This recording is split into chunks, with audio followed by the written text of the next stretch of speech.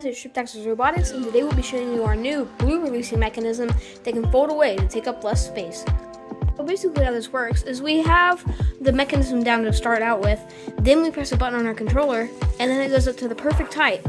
Then we just back into the blue dispenser, like that, and then we lift it up, and it all goes down into this little containment area, which we have for our robot, but you don't really need it.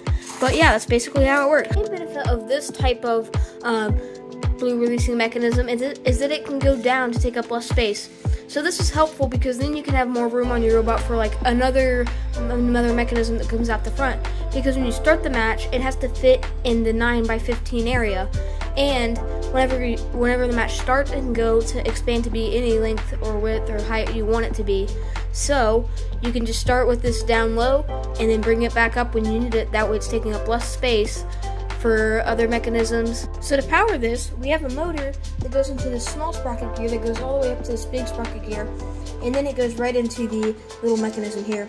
And we do that way we have a bunch of torque, because lifting the blue dispenser up from the bottom, it takes a lot of torque, so that's why we have that.